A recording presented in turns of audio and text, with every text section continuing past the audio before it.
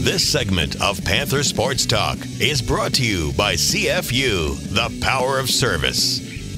Head softball coach Ryan Jacobs knew he would need to plug some talented young players into the roster this season after graduating 9 seniors off last year's Missouri Valley Conference Championship squad. A trio of student athletes from the state of Kansas have had an incredible freshman season. Panther Sports Talk's Brad Wells has the story. 3 true freshmen on the Panther softball team all have different abilities and different talents, yet there are many similarities between the 3.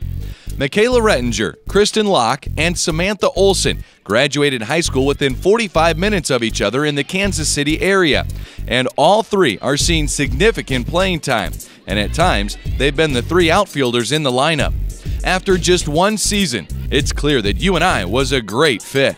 They were all friends, and it was kind of a comfort zone for all 3 of them, I think. And it's really helped their transition this year as freshmen to at least be around people that they're comfortable with. We were actually all playing on the same club team, so it was really cool. I actually signed first, and then the other 2 came right after that. The move from high school to Division I college athletics is always a big jump, no matter what the sport. But for Sam, Kristen, and Michaela, having each other made the transition a whole lot smoother. As a freshman class, it's a big thing because they're all going through it at the same time. Well, at first we figured out that hanging out with each other is what we really need in the support system, and we created that really well, and we know who we can turn to and everything, and we all had each other's back pretty well. And I think just if anything was wrong, we'd all just, go out to eat or just sit and talk, and it didn't always have to be about softball, which was really nice. All 3 have fantastic fielding percentages and stolen base percentages, and Michaela and Kristen have the 2nd and 3rd best batting average on the team, both hitting over 300.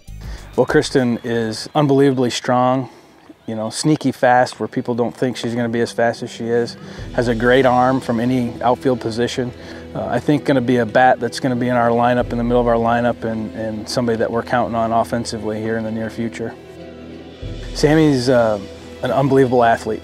I mean, when it comes to, the things you look for in an athlete, speed, arm strength, that type of stuff, she's got it. She can play first base, she can catch, she can play outfield. I mean, she's very versatile. She adds a dimension to our team that allows us to be flexible with other people. KK is an unbelievable center fielder. She's got instincts. Where she lacks in the speed that some other outfielders has, she makes up for it with her jumps, her ability to read balls and make good angles. These 3 freshmen from Kansas have filled some gaps in the lineup left by 9 graduates a year ago.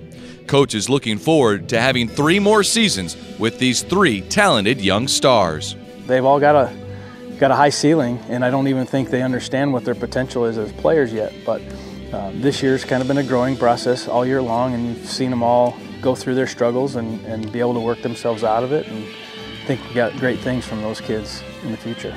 We'll have so many returning next year. We have so many freshmen and underclassmen that in the next few years that will be really good. Coach admits they may not all stay in the outfield throughout their career, but he knows that each one of them will be a huge contributor to the success of the Panther softball team. They've all 3 done a great job. We also have another girl coming in from Kansas City next year, a catcher. I think UNI is a great fit for them. They see, what we're doing with our program.